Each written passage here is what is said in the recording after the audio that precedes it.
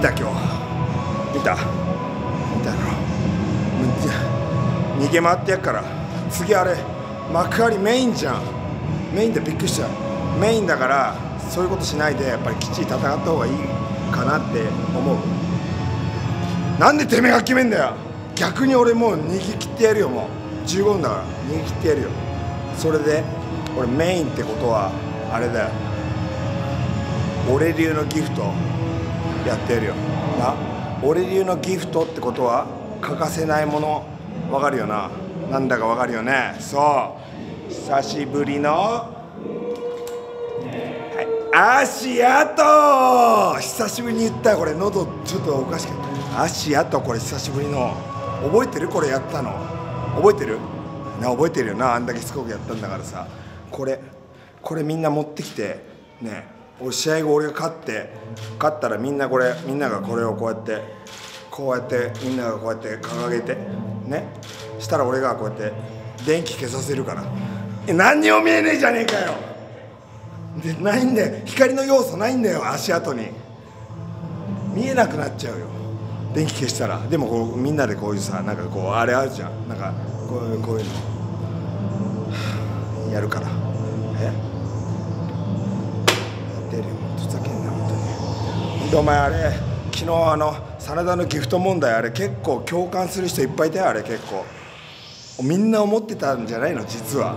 そうだろ。あいつ今日俺とやって輪のなんかこういうのかぶってきたくせに俺が外場外をしたら「カモンカモンカモンカモン」って。いやいや俺日本人だから、あいつも日本人だし。どうなってんの。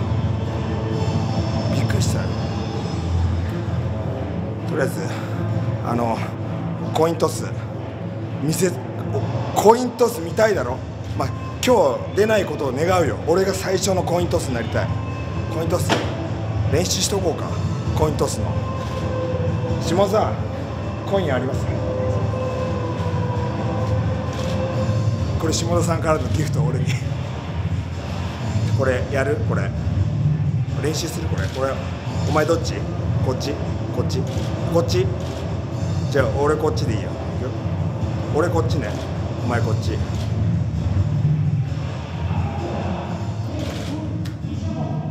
これ上になってる方がいいってことだよな。これ上に来てる方が勝ちってことだよな。いくよ。お前どっちだったっけ？500の方だっけ？お前500ね。俺表側っていうか裏っちゅう方。いくよ。せーの。負けてんじゃん俺15分逃げ切って、これ一番寒いやつじゃん。もう一回やらして。いくよ。終わっちゃうこの試合。いくよ。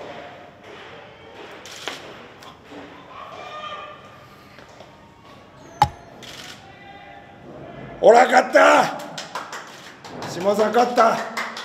この調子で本番いっちゃうから、もう最後俺勝つの俺だから。勝ってこれでギフトね、これ持ち上げて。俺電気消すから。いやだから見えねえんだよ。分かった。だから俺結局俺が何が言いたいかっていうと、今日、昨日今日2日連続で声出しの大会ねで、今日来てくれた人たち、今日のチケット俺からのギフトだってこと。今日の午後発表された今日の後楽園大会、あさっての熊谷大会、しあさっての幕張大会の全対戦カード、その中にオスプレイの名前はなし。がっかりしたよ。言っとくけど俺はオスプレイに対してがっかりしてるんじゃない。オスプレイを呼んでこれない新日本プロレスにがっかりしてんだよ。オスプレイのことがものすごく大事なのは分かるよ。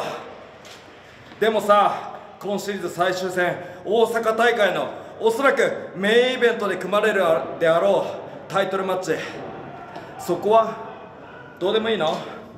今の新日本プロレスは11月の有明アリーナ大会、そして来年1月の東京ドーム大会のことで頭がいっぱいになっちゃって、もう11月の大阪大会のことなんかどうでもいいんだろうね。